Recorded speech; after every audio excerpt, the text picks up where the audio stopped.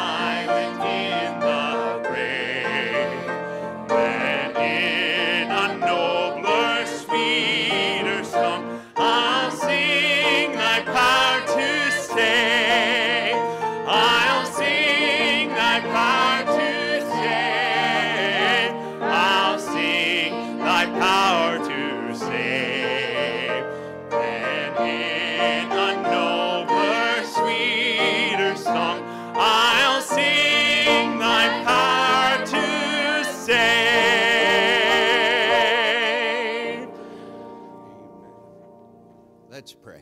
Dear Heavenly Father, we come before you, and once again, Lord, we cannot be physically assembled together, but we ask that you would still encourage us through the singing of the great hymns of the faith, through praying, through trying to join our hearts together even though we're separated by distance, through the preaching of your word. We ask that you would bless each part of this service, that it would touch hearts and lives, that we would gain information from your word that would teach us how we should live in these difficult times.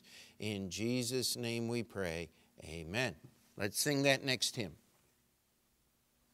All right, join me in singing from home, number 26, as we sing, Great is Thy Faithfulness, Great is Thy Faithfulness, as we know that no matter what's going on around us, this is true, that God is faithful to us. Great is Thy faithfulness, as we sing all three verses this morning. Great is Thy faithfulness, O God, my Father. There is no shadow of turning with Thee. Thou changest not, Thy compassions, they fail not. As Thou hast been, Thou forever will be. Great is Thy faithfulness, great is Thy faithfulness. Morning by morning, new mercies I see. All I have needed, Thy hand hath provided. Great is Thy faithfulness, Lord, unto me. Summer and winter and springtime and harvest, sun, moon, and stars in their courses above, join with all nature in manifold witness to Thy great faithfulness, mercy, and love. Great is Thy faithfulness, great is Thy faithfulness. Morning by morning, new mercies I see. All I have needed, Thy hand hath provided. Great is Thy faithfulness, Lord, unto me. Let's sing it out on that last and watch me on that chorus. Pardon for sin and a peace that endureth, Thine own dear presence to cheer and to guide, strength for today and bright hope for tomorrow. Blessings all mine, 10,000 besides. Sing it out from home. Great is Thy faithfulness, great is Thy faithfulness. Morning by morning, new mercies I see. All I have needed, Thy hand hath provided. Great is Thy faithfulness, Lord, unto me.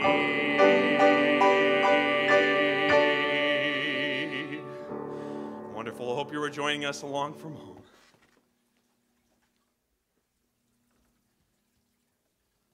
And just before the message this morning, we asked Julia and Hannah to bring us a special one song. Listen closely to the words and let them comfort your heart and prepare you for the preaching.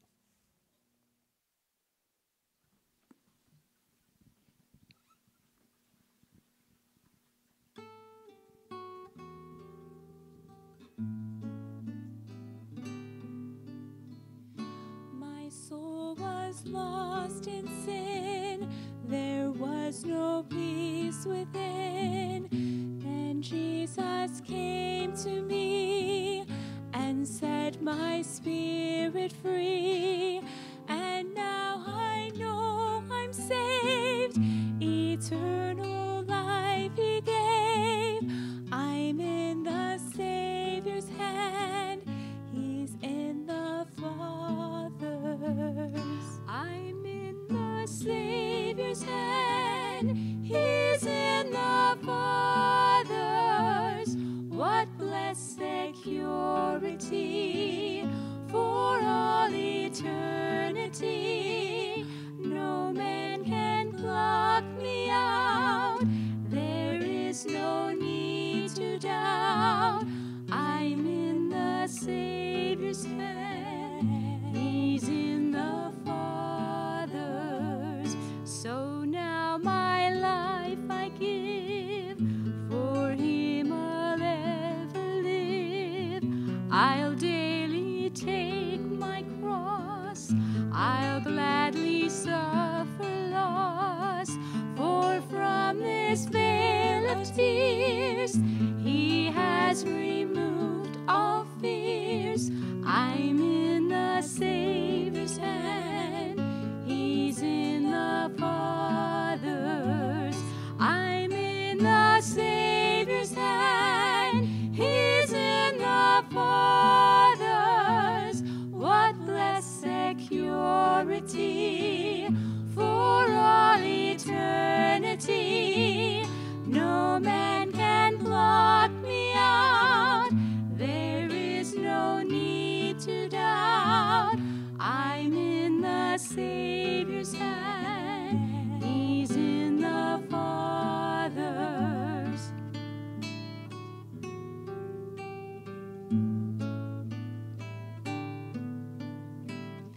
He has prepared a place where I shall see His face.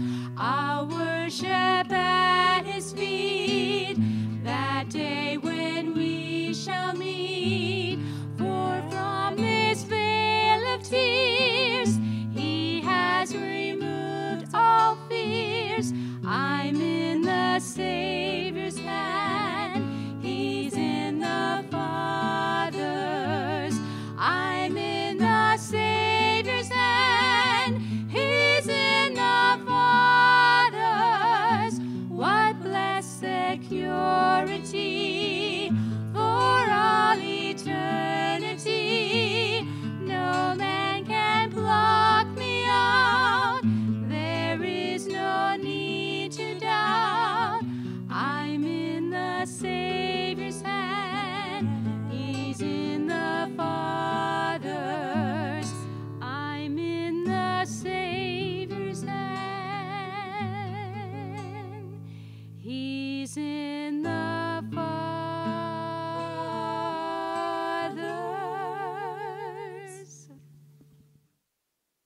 Amen. And we do thank you for that song this morning.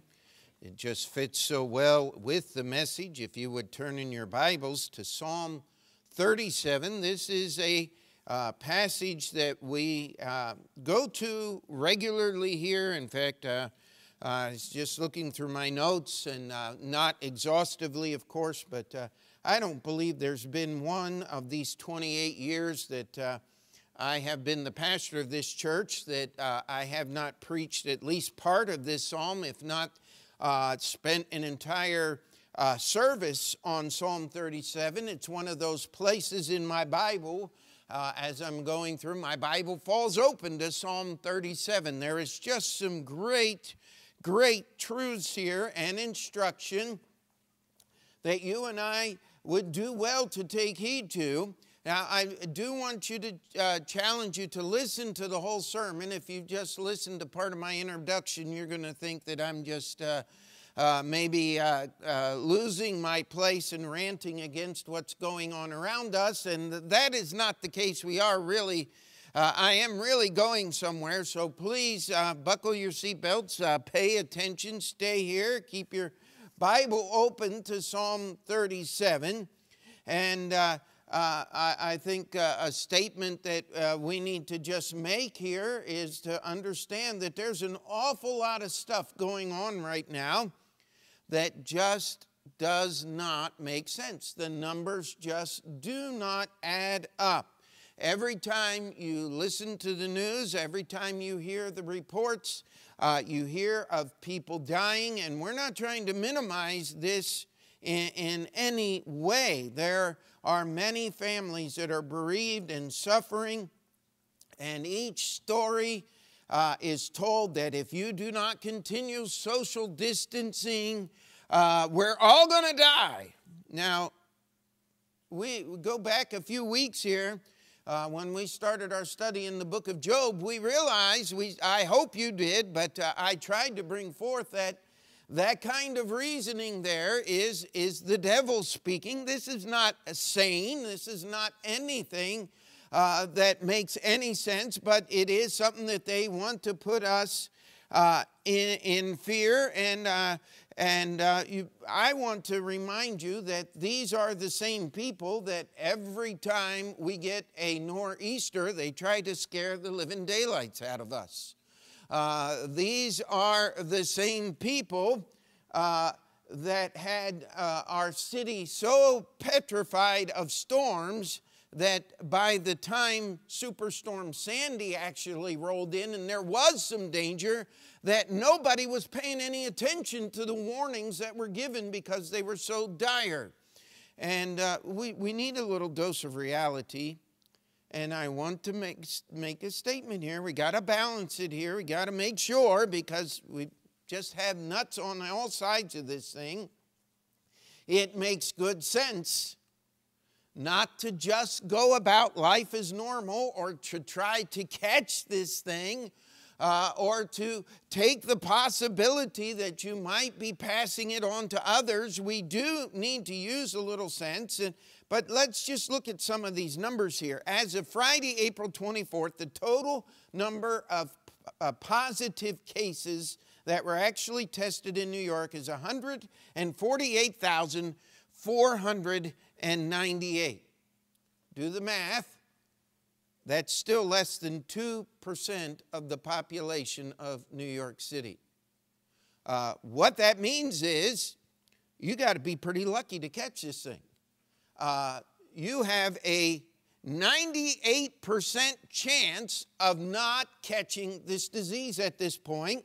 And should you win that lottery and be one of that 2%, that means that of that 2%, 7% of those, according to the numbers, have died from this disease. Now, we have to be careful because percentages are still people.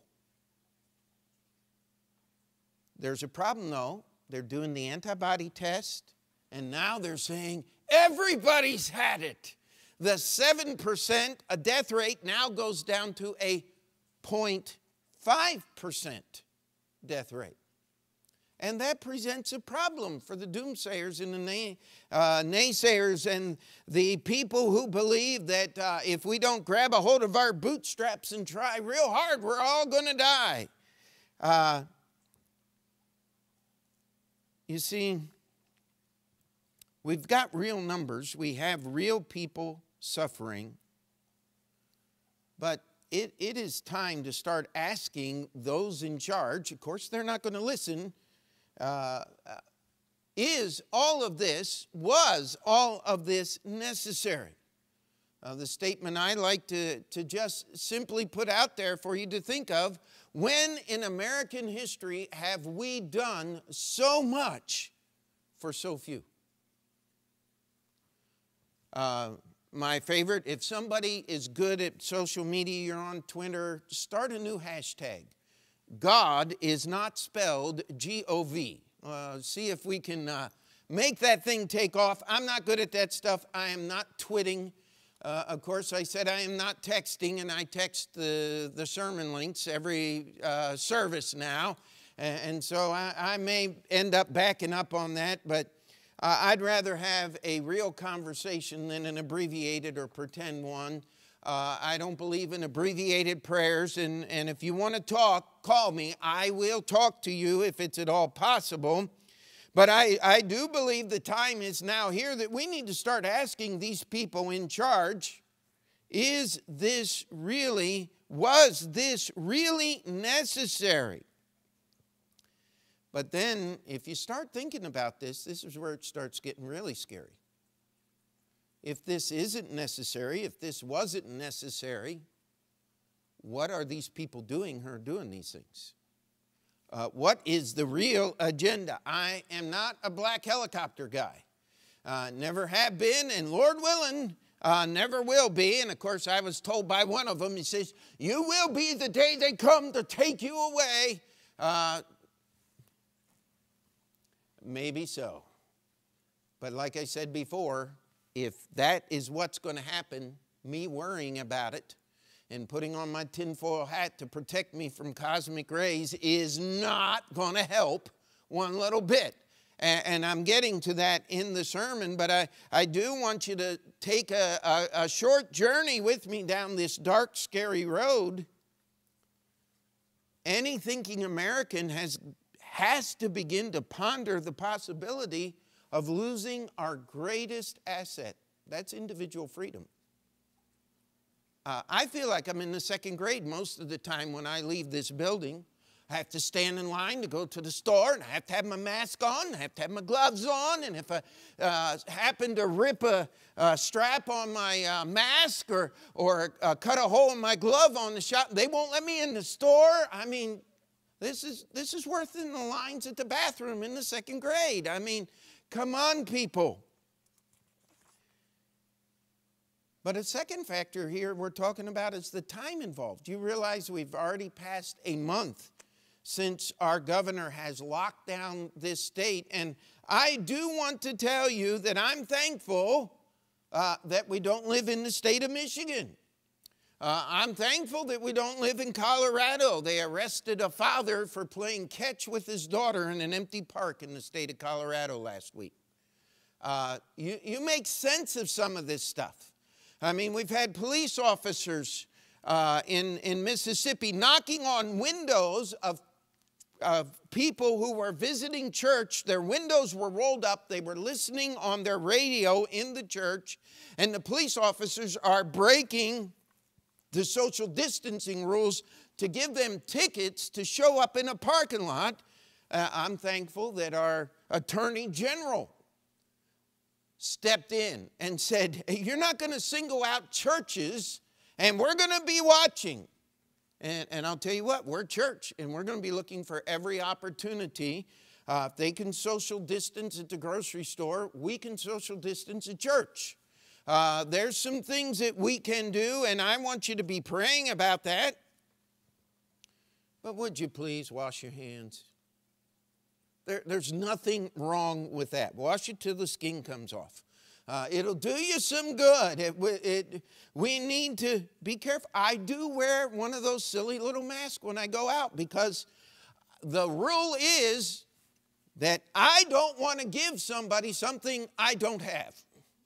And if that makes sense to you, send me an email or something and I will try to follow along there. But listen, all of this said, we've got a serious amount of fretting going on. Fretting is not just for guitars and mandolins and banjos.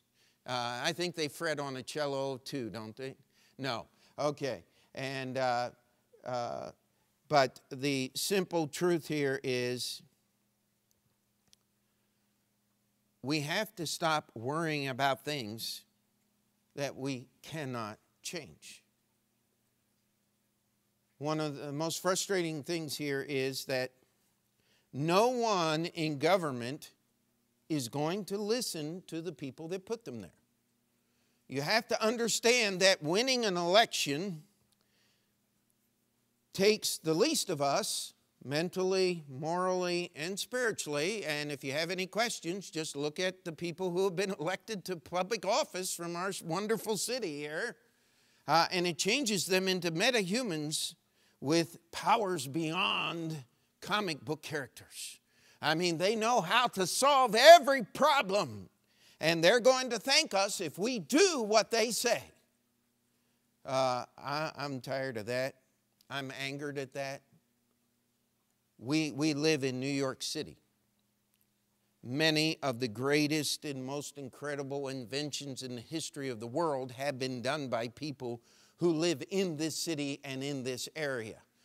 We are not running out of people who know how to live. In fact, what has made America such a great country and down through history is when we are allowed to have the freedom to do those things and to make our own choices. And I don't know about you, but I've had to deal with a little bit of fretting.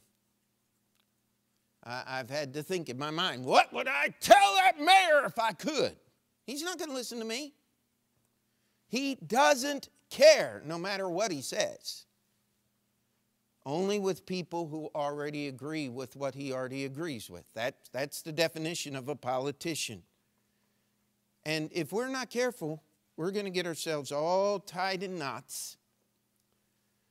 And the answer I'm going to give you today, now we're making the transition here. I hope I've given you enough to worry about here. And if you weren't worried before, you probably are now. Well, now we're going to look at the Bible and find the Bible's answer. It's right here in Psalm 37. It starts out with, fret not. 3 times in this psalm, we're told to fret not. Stop worrying about it. Don't get the agita going and the mind just runs in directions and we get thinking about this and that and this and that. And I've often joked about when I'm on the campus at Heartland Baptist Bible College, that our college campuses, especially Bible colleges, are the greatest repository of knowledge known to mankind because the students show up knowing everything. And by the time they leave, if they actually got an education, they say, boy, I don't even begin to know the answers. But I got a book and I know where to search those answers and I know how to preach this book and I know how to pray. And Lord willing, we're going to find what it means to live for God. So where'd all that knowledge go? It must be there somewhere. And we've just got to get into the Word of God. And no, please do not mistake me. This is not a Joel Osteen message. This is not a don't worry, be happy song. We have real instruction. We have real activities here. We have things that we are supposed to do. And the Bible tells us things we are not supposed to do. And so let's look through this psalm. We're going to look through the first few verses where these 3 fret nots are recorded.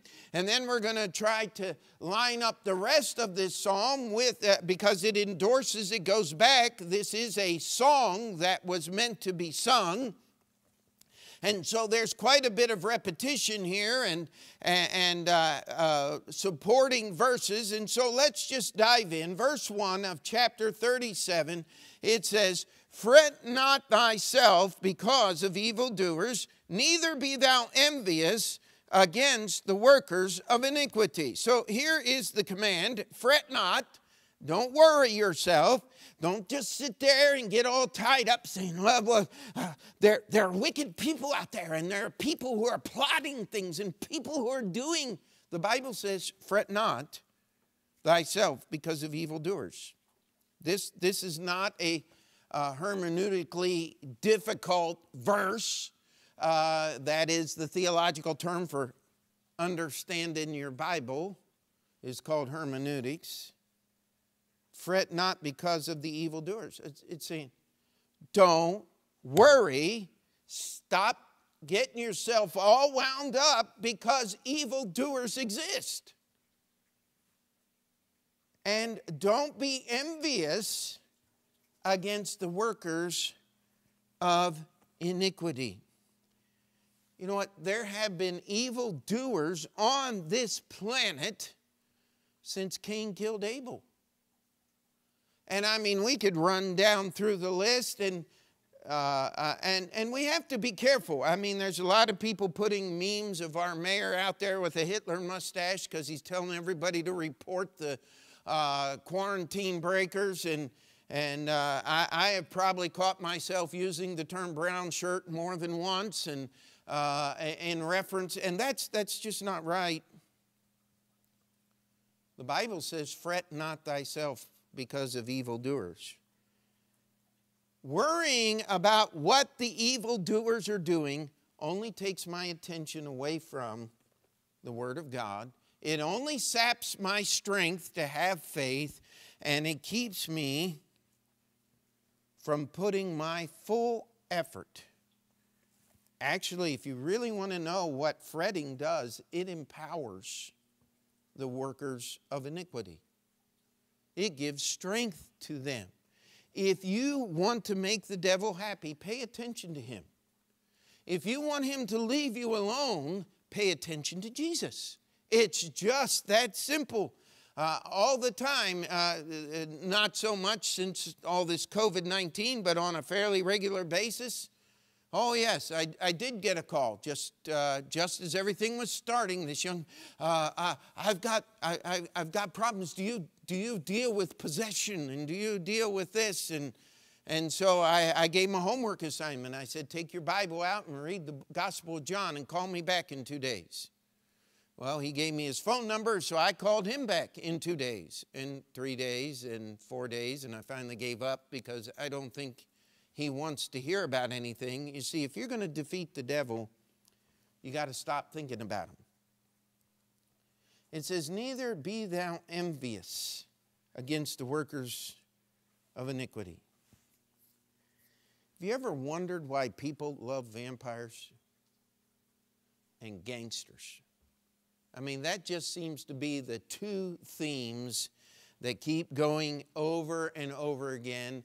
And then the last one is filthy rich people who can buy and sell other people as they want. I mean, and you boil this whole down, it is a fascination with power. Power over other human beings. You wonder what our politicians are doing? You need to pray for them because they have been given the biggest power grab in the history of the United States. Never before have these little sheriffs and mayors and governors and people who ordinarily have very little to say about it, all of a sudden they're gods. Little g, little o, little ds. Let's get that spelled right. That's heady stuff. I'll tell you, you get a taste of that drug, and it's hard to stop. And we need to pray about that. But you know what some people are doing? They're sitting at home wishing they could be like the mayor, telling people where they're going to put on, or governor, put on masks. And the mayor says, let's do this. And the governor says, you're going to do that. Why? Because he's got more power than the mayor has. And the president says something, and our governor says, oh, no, you're not. You're not taking my power away from me. Oh, my goodness. Let's get out the toys and put up the pads on the floor and let them have a nursery. But unfortunately, they're running the country right now. If you want to study some history, study the presidency of Franklin Delano Roosevelt. The reason the liberals love him is because he made himself a god in this country. And I had relatives. My aunt was married. My father's older sister was married in the Great Depression. My father was born during the Great Depression. And they would tell me stories. I remember my Aunt Mary Jane sitting me down and just saying, you know, a loaf of bread only cost a nickel. She said, but by gum, you didn't have the nickel to go buy it. She said, we get our paycheck, and I'd take 50 cents over here, and $1 over here, and 50 cents over here, and a quarter there. And if we could keep our credit, we were able to eat and stay in our apartment and not lose the place where we were living. And a lot of people were homeless back then. And old FDR showed up. If you study history, any honest history, he made the Depression worse. and longer than it needed to be. But he had good PR people, and he would wake up in the morning after becoming president and decide the price of gold. You know what they do to you if you tried that today? They put you in jail. He got away with an awful lot of stuff. You see, what was the temptation that the devil gave Eve in the garden? He shall become as gods. You got to remember something, folks. The devil has nothing new. It's just the foolishness of man that keeps him biting at the same bait. And there's people who are envious again. I wish I had that power. I wish I could just get up and tell everybody what the Bible says. Don't waste your time fretting because of the existence of evildoers, or fretting and thinking and being envious that you don't have the same power that they do, that it isn't fair. Some people take it to the next step and said, you got to fight fire with fire. You know, that's not very smart. The only time you fight fire with fire is when you have no physical hope of getting enough water to put out the fire. You fight fire with water. And even with all of these wildfires we had going on a little while back here, it rained, and that's when they all ended. I'll tell you, you got to understand, don't be envious. Look at verse 3. It says, trust in the Lord and do good. So shalt thou dwell in the land, and verily thou shalt be fed. Stanza 2, delight thyself also in the Lord, and he shall give thee the desires of thine heart. Verse 5, stanza 3, commit thy way unto the Lord, trust also in him, and he shall bring it to pass. And he shall bring forth thy righteousness as the light, and thy judgment as the noonday. Verse 7, rest in the Lord, and wait patiently for him. Now we're going to stop because that's the next fret not, and we're going to get there in just a minute here. But do you see what the writer is telling us? He said, if you're going to fret not because of evildoers, if you're not going to be envious of the workers of iniquity, you got to trust in the Lord. Now, this is an amazing thing to me. I have never failed to just be simply amazed at how many people say, oh, trusting in the Lord, I do that every day. Now, let me ask you a straight question. If you were to die today, would you know for sure that the angels would be ushering your soul into the presence of Almighty God?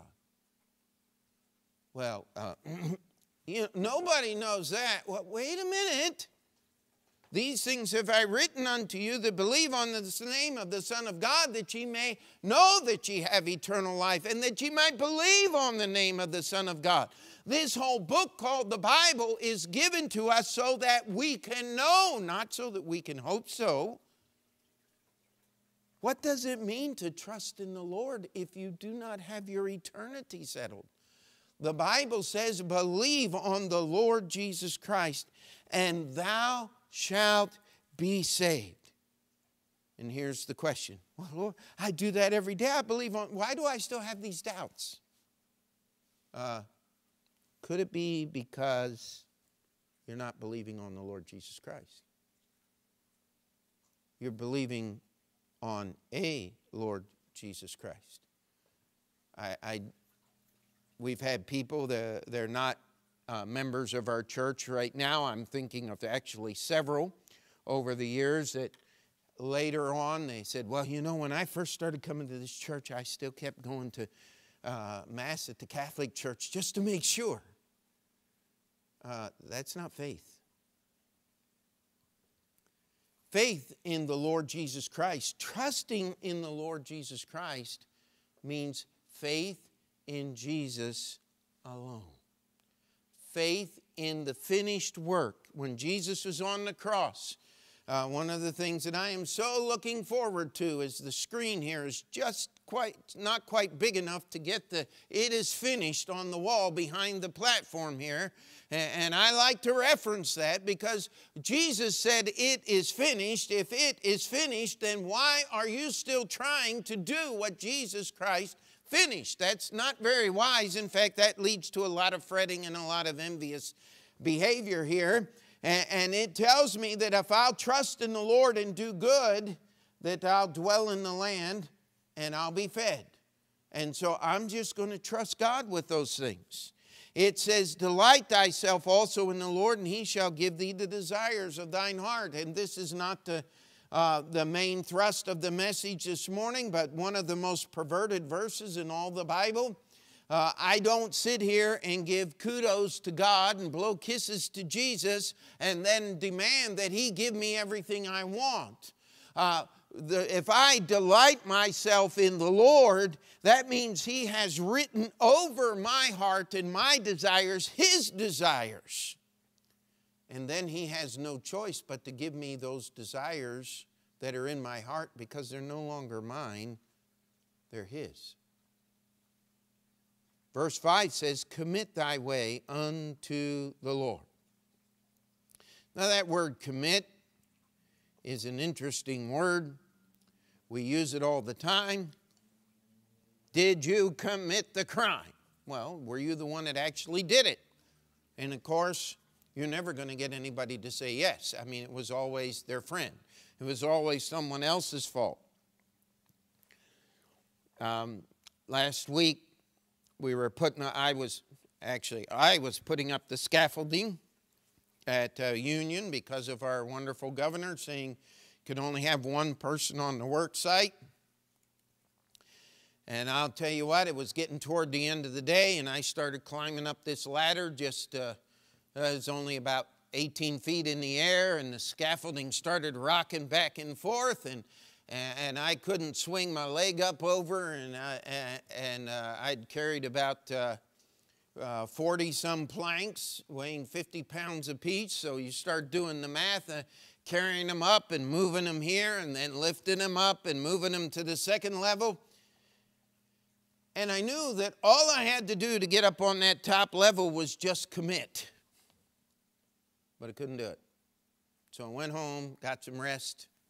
And you know what? It was a whole lot easier the next day. It just really was. The word commit means to follow through. It means if you're a paratrooper, that you leave the plane. Now you're committed to the parachute.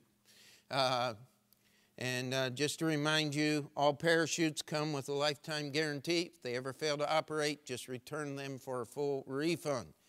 That's what the Civil Air Patrol guy told me when I was a kid when we visited the station there in Baltimore, Maryland. But can I ask you a question? Can you trust God enough to just simply be obedient to him? That's what it, commit thy way unto the Lord, trust also in him. He shall bring it to pass. I remember all the fear and trepidation that I had in my heart when we committed ourselves. We signed the papers to buy this building. One of the most terrifying events in my life. I just realized that my name is on a piece of paper saying that I'm going to give these guys $600,000 in 3 years. I'm sitting there going, well, wait a minute. Commit thy way unto the Lord. Okay, Lord, it's committed. It's your turn now. It sure is a lot easier when you've committed unto the Lord instead of yourself. It says here that if we'll commit our way unto the Lord, that he shall bring forth thy righteousness as a light and thy judgment as the noonday. One of the reasons why our righteousness fails and our commitment and our understanding, our judgment, our ability to comprehend really what's going on around us and the difference between right and wrong is these things are coming from our own efforts and our own thought processes when they're supposed to be the result of committing our way unto the Lord Jesus Christ and our obedience to him. Now that's fret not number 1. Fret not number 2 comes in verse 7. It says, rest in the Lord and wait patiently for him. Fret not thyself because of him who prospereth in his way, because of the man who bringeth wicked devices to pass. Now this might be a little more complicated, but if you take it apart, it says, rest in the Lord and wait patiently for him. That's the opposite of fretting. And it says, fret not thyself. Do not get yourself worked up. Do not allow yourself to be consumed with worry and frustration. Why? Because of him who prospereth in his way. Okay, so we're not supposed to get upset about people who have success, but then it qualifies that success. People who have success, people who prosper, people who get ahead because of the man who bringeth wicked devices to pass. The first fret not tells us that we're not to fret and we're not to be envious of the presence of evildoers. The second fret not is we're not to fret because of the success of evildoers. You know, there are times when it feels like the whole world is falling apart and God is silent and the devil's winning every game. It just feels like that sometimes. And I will tell you that it just feels, if we're not careful, it just seems like the devil's crowd is winning this whole COVID-19 debate. They're getting everything they want. We have a lawmaker here in Queens laughing because oil prices crashed. And don't you love it? No, we don't. Because those are good paying jobs. Those are other people who are doing essential work. But you see, they're oil people, so they're dirty. In her perverted, strange little mind, she gets national headlines. And if everything goes really well, we'll probably have 150 views of this service. Now, that's just not right. The truth ought to get a better hearing than the silly little girl from Queens. But you know something? The Bible says, don't worry about it. That I'm to rest in the Lord. That I'm supposed to understand that these people who bring wicked devices to pass are still under the providence and the provenance of God. Providence is the action that God takes. Provenance is the authority that God has to take those actions. And we have to rest in the Lord. We have to remember that I'm not in charge. God is. And that's an awful nice thought. You know, most of us, we criticize many of the things that these politicians are doing, and they deserve to be criticized. They really do. But if we were to try to handle the pressures of that job, most of us would fall apart in a matter of hours. I marvel at our president and what he has put up with. I pray for him. You talk about someone with extraordinary powers. I mean, the level of hatred and angst and everything he says is just they made a big deal about what he was saying about light and disinfectant the other day in one of the news conferences. And he has to come back the next day and said, I was being sarcastic. You know what he was really saying? I just want to see how stupid you news people are. If you're going to jump, I knew you'd jump on this and try to make headlines out of it, so I'm going to give you something. I mean, I admire his ability, but I'll tell you, I think for me, I need to rest in the Lord instead of fretting and trying to figure it out. I need to wait patiently for him. Because I want to remind you, I've read this book, and it tells me the end of all things. And it's not very good for those who stand opposed to God. Because this last fret not kind of puts everything in context here. Verse 8, cease from anger and forsake wrath. I think I've needed that more than once this week, and I'm going to need it more than once next week. And you're going to need it as well.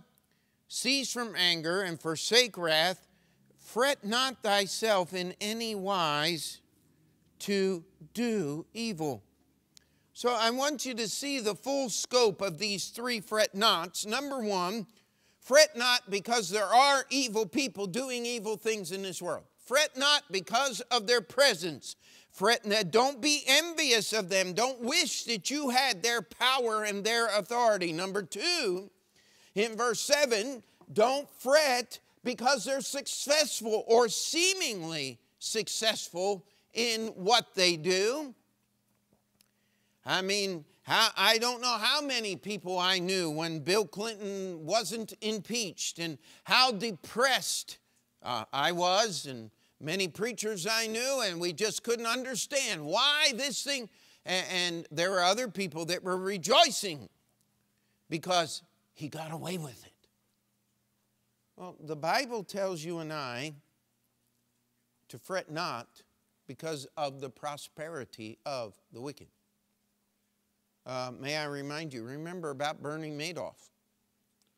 I mean, he made off with an awful lot of stuff, but it didn't end well, and it still is not ending well for that man. But this last one is fret not, because what really happens if you're not careful about this fretting thing is you're going to be out there joining the evildoers. Whatever you do, don't help out the evildoers. There are people who are just looking for excuses for civil disobedience to try to do something wrong. I'll show them. Well, about the only thing you're going to show them is your wrist. They'll show you the back seat of a police cruiser. Listen, that's not what we want to do here. Cease from anger. Forsake wrath. You're not going to get anything done because you're upset about this thing. Remember, they're not listening to you. Why? Because they are evildoers. The only prospering they're going to have is when they do something wrong. And the Bible says, I'm not to worry about them being there. I'm not to worry about their success. And I'm certainly not supposed to help them. And so now let's go back. And I know there's a lot more of this psalm that's ahead of us than behind us. But these are the three main points here that I want us to bring forward. And you'll find out that the rest of the psalm kind of breaks down and just reiterates and repeats these thoughts and ideas, remembering that Hebrew poetry is not a rhyming of words, but a rhyming of thoughts. And so we start out with the first, fret not for the presence of evildoers. And in verse 2 that we skipped before, we're coming back. It gives us the reason, for they shall soon be cut down like the grass and wither as the green herb. You know, the evildoers are not going to be here long. Now, I want to warn you that many people down through the centuries and millennia of time have suffered because of the evildoers. I have a painting it's a copy of a painting in my office just to remind me. I saw it at a preacher's meeting one time, and I said, boy, I'd just like to think about that, of the Circus Maximus in the city of Rome. And of course, that was one of the first things that happened after Constantine became the emperor, was the destruction of the circus. They tell us that the Circus Maximus, or the main circus, the big circus in Rome, held 600,000 people. This is where the gladiators fought. This was where the Christians were burned. Nero would, not to be too graphic here, but he would take stakes and put them around the inside of the arena and dip people in pitch and use them as human torches to light the arena at night so the people could see the games as they fed people to lions and as they did these horrible things in graphic color. And before we get too upset about the barbarity of the Roman Empire, check out HBO and whatever the other television stations are. What is it? Stars and Horror Channel and Sci-Fi. And I mean, they do worse things than that on camera today. But you need to understand something. Nero wasn't emperor for very long. In fact, in the history of Rome, he was one of the most insignificant emperors in the entire history of that empire. And yet, it wasn't insignificant for the thousands and thousands of Christians that he tried to put to death. But God says, David speaking 1,000 years before Jesus was born, they shall soon be cut down. Get over here to verse 9, and it says, for evildoers shall be cut off, but those that wait upon the Lord, they shall inherit the earth. You know, it's interesting that Constantine surrendered the Roman Empire to the Christians. And of course, if you study history, you know that Constantine wasn't really a true Bible-believing Christian. He used the Christian cross as his symbol. He added it to his Roman eagle and said, in this sign, conquer, and whoever holds this relic is going to be invincible. And people were so glad that the persecution was stopped that they were willing to believe Constantine. But I want you to know that not even Constantine endured that long. But church is still here. People who believe in Jesus are still here. Look at verse 12. The wicked plotteth against the just, and gnasheth upon him with his teeth. The Lord shall laugh at him, for he seeth that his day is coming. See, you can either put your attention on the workers of iniquity. You can wish that you had their power or their platform to speak from. You can sit there and become envious of the wicked, and all you're doing is giving them more power. All you're doing is taking your attention off Jesus Christ. We've got to stop fretting and understand that there have been and will be, until that day that Jesus makes all things new, there will be evildoers. But you remember the apostles' testimony in Acts chapter 4?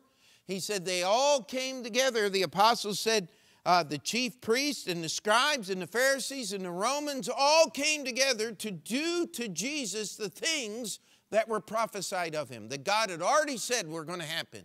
I want to challenge you that even the most God-hating, devious, evil heart on this earth cannot do things that God won't let him do. And so it's time for you and I to stop worrying about what's under God's providence, what is under his authority, and stop worrying about all those things and start being concerned about trusting in the Lord. Not delighting in the fact that the governor of Michigan backed up. People protested, and she backed up. That's good. Wait a minute. My delight needs to be in the Lord, not in the fact that I backed down a tyrant. My delight has to be in trusting in God and not trusting in myself to be able to do these things. Now we come down to verse 14. The wicked have drawn out the sword, and they have bent their bow to cast down the poor and needy, and to slay such as be of upright conversation. Their sword shall enter into their own heart, and their bows shall be broken. A little that a righteous man hath is better than the riches of many wicked. You know what? Don't be fretting because of the success of evildoers. Their devices are against themselves. God is going to turn their wickedness to themselves. And by the way, look at verse 16. It says, a little that a righteous man hath is better than the riches of many wicked. And we've got to understand this thing. I stop and I'm in amazement at what people in this city say. They talk about that it takes $250,000 to raise a child in New York City. No, it doesn't. Doesn't take anywhere near that. And they talk about you need this and you need this. You can't possibly compete with the public schools in New York. Pray tell what? I can't compete with the public school system? I've got 100% graduation rate. And so far I got 100% entering college rate and 100% college graduation rate. They can't compete with my statistics. In fact, I told one of them at the homeschool board a few years ago while I was still here in Queens. I said, I'll put my kids' SAT scores up against yours any day. He said, that's not what I'm talking about. I said, I know that's not what you're talking about because what you're talking about doesn't make a bit of sense. And he couldn't answer me on that because he knew it's true. You see, I don't need all those things. It says a little that a righteous hath. Look at verse 18. The Lord knoweth the days of the upright, their inheritance shall be forever. They shall not be ashamed in the evil time, and in the day of famine they shall be satisfied. But the wicked shall perish, and the enemies of the Lord shall be as the fat of lambs. They shall consume into smoke. They shall consume away. The wicked borroweth and payeth not again, but the righteous showeth mercy and giveth. Now I want you to read very carefully with these next few verses because David is summarizing this here. For such as be blessed of him shall inherit the earth, and they that be cursed of him shall be cut off. The steps of a good man are ordered by the Lord, and he delighteth in his way. Though he fall, he shall not be utterly cast down, for the Lord upholdeth him with his hand. I have been young and now am old, yet have I not seen the righteous forsaken, nor his seed begging bread. He is ever merciful and lendeth, and his seed is blessed. David is writing this psalm obviously toward the end of his life. And he had the room to speak of personal experience. We're going through the life of David now in our Sunday school time, through the Bible time. And I hope you are watching that video as well. But now we start this last section here of fret not thyself because of the success or because of the prosperity, because the wicked are getting things done. Verse 27, depart from evil and do good. You don't fight fire with fire. You don't help God out by doing something wrong. I mean, this has been the theme of every television show that I know of. I mean, I like The Lone Ranger, but if you stop and really listen to the story theme, he does some things that are absolutely illegal. In fact, I remember one show, he kidnaps the sheriff to try to help the sheriff understand that he's the good guy and he's going to do right. Don't try that today. It works well if you got a good script writer, but if you don't, you're going to get into serious, serious trouble. And we've had presidents of the United States. George W. Bush said we've got to suspend capitalism to save capitalism. Oh, so being a socialist, having the government be the answer to all the problems is going to solve something.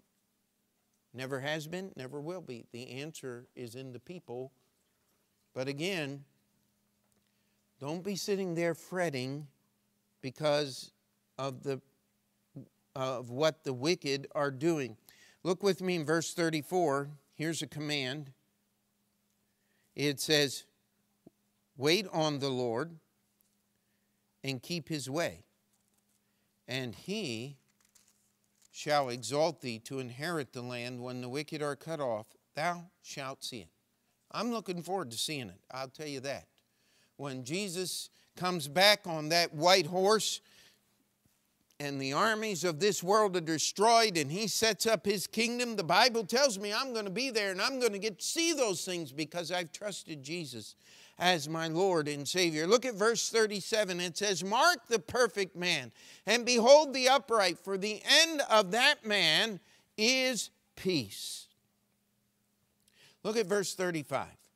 I have seen the wicked in great power and spreading himself like a green bay tree, yet he passed away, and lo, he was not. Yea, I sought him, but he could not be found. How many people could we talk about? How many names could we put in there from the history books of people who exalted themselves and had great power and great success, and all of a sudden, poof, they were gone? Now let's get down to verse 39 and verse 40, and we're going to try to tie everything up. But the salvation of the righteous is of the Lord. You can't get saved by yourself. You can't do enough good works to please God. You cannot make God save you. The only way you get saved is by believing on the Lord Jesus Christ. It is the gift of God, not of works, lest any man should boast. He is their strength in the time of trouble. I want you to understand something. If you're relying on anything else except obedience to the Lord Jesus Christ, you're going to fail during this time. You're going to fall. You will be moved. It says, and the Lord shall help them and deliver them. He shall deliver them from the wicked and save them because they trust in him. I want to challenge you that there is no trust in God. There is no faith in God without obedience. Let me ask you a question. Have you believed on the Lord Jesus Christ? That's how we start. Fret not thyself. My attention is not on the evildoers. My attention's on the Lord Jesus Christ. He's a whole lot bigger than they are. He's much more powerful. He is in charge, and I don't have to worry about the Lord.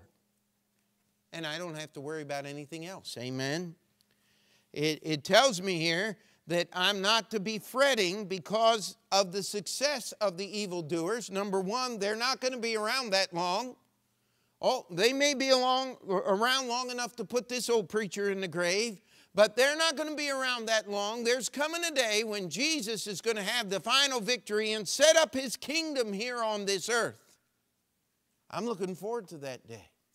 I don't want to miss out on that, to be upset at somebody who God is going to judge in the first place. And then, it emblazoned in my heart and mind, my wife will remember this. we were on deputation. We were going to churches, and we were telling them about our desire to start a church in New York City in the neighborhood of Astoria, Queens. And this was back in 1990 and 91. And we walked in a church, and all of a sudden we were just looking at each other. It was weird. And the preacher after the service, he said, listen, I heard you got some mechanical ability. And I said, well, I've done a few projects. He says, excuse me. He says, I got a tank from a riot tank from the Detroit Police Department from the 60s riots. And I'm looking for somebody who can put that on the road because I'm going to be ready when it happens. And I'm like, yeah, yes, sir. You know, I'm not the guy for that job. That's what I told him. I said, I said, we're trying to get to New York City. I said, but I'll tell you where you can find the parts. And I gave him the name of a military salvage yard not too far away and said, if you go over there, if it's available, they'll have it. Oh, thank you, thank you, thank you. Never gave us a dime of support. He wasn't worried about the gospel going forward. He's worried about him being ready when it happens. And I'll tell you what, you can't be ready when it happens. You have to let the Lord take care of those things. The worst case scenario is you're just going to go out and commit the same crimes that you're accusing them of doing. Tyranny is not the answer to tyranny. But I do want to just make one more connection before we close this all up. We spent some time in Psalm 119, verse 92. It says, unless thy law had been my delights, I should then have perished in mine affliction. I want to challenge you. Psalm 37 is a complete and total commentary on that verse. I'm not going to be ready by trying to get ready. I'm going to be ready by trusting in the Lord. I'm going to be ready by fretting not and by forsaking anger and by realizing that there are so many things going on in this world that I can't do a thing about. But there's some things I can do a thing about. I can keep up on my Bible reading. I can call people I know and talk to them about the Lord.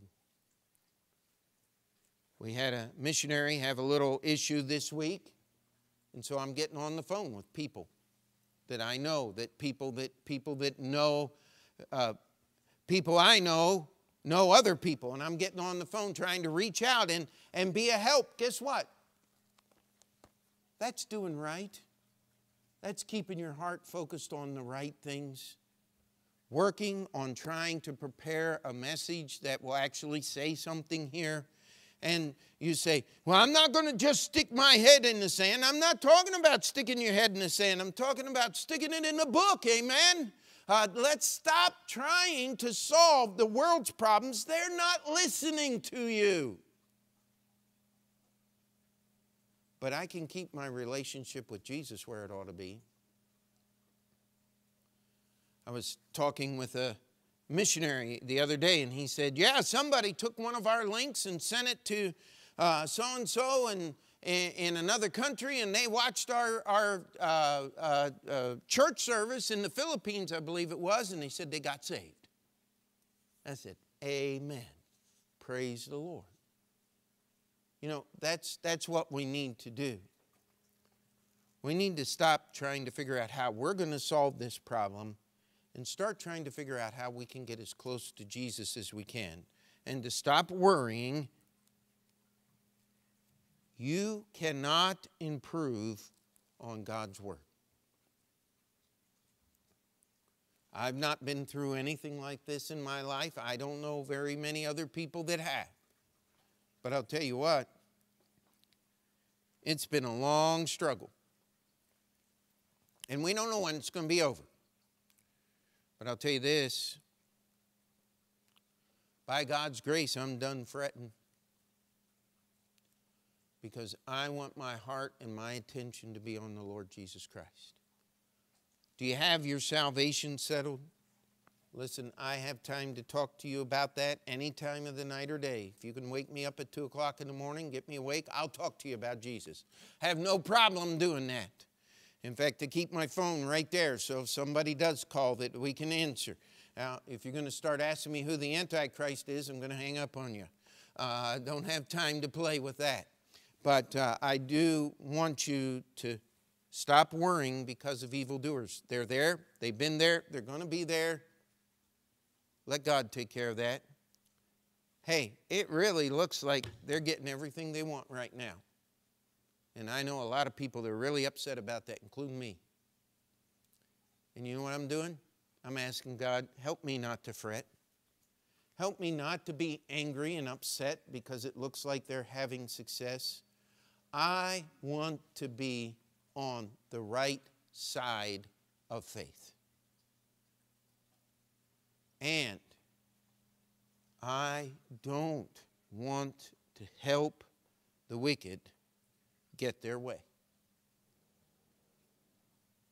I will tell you, there has been time after time.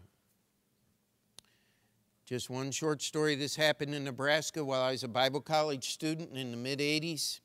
A church out there, they were closed down by the sheriffs, and they carried preachers out of the church, and they arrested people. Come to find out that the whole thing that was going on there was not religious persecution. That preacher was so foolish that he didn't want to do his taxes right. Let me tell you, that's not religious freedom. That's just called plain dumb. And we need to understand that God judges sin. And if His people sin, He's going to judge you too. Let's be obedient. Let's make God's law our delights. We got a lot to do. And let's not waste our time fretting. Let's go to the Lord in prayer. Dear Heavenly Father, I pray that you understand this message this morning, and Lord, that it would be an encouragement to those who are worried and fretting about this thing. Lord, that they would be more concerned about their eternal soul than they are about what's going on in our nation right now. Lord, that they would be more concerned about being obedient to Jesus than they are about the success of the wicked or their apparent success. And Lord, I pray that there'd be no one that watches this video or hears my voice that would go so far in their fretting against the wicked, the evildoers, that they would actually join them in doing evil. Lord, help us to take our eyes off ourselves and the things we understand and put them on the cross of Jesus, on the empty tomb, on the Word of God, and on living for Jesus, holy and acceptable unto God. In Jesus' name we pray. And as the music plays, I would ask you to think about these things.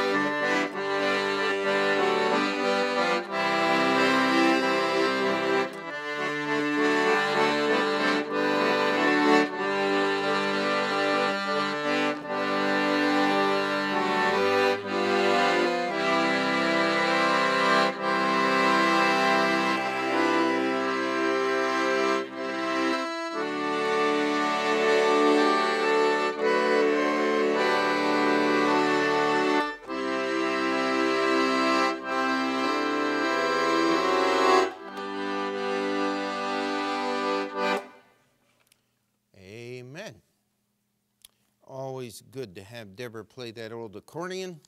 And let's take our hymn books as we're dismissed. And of course, if you have struggles in your life, if you have things you would like counseling about, please call the church here and we will do everything we can to answer and help you through that. 51 if you need the words.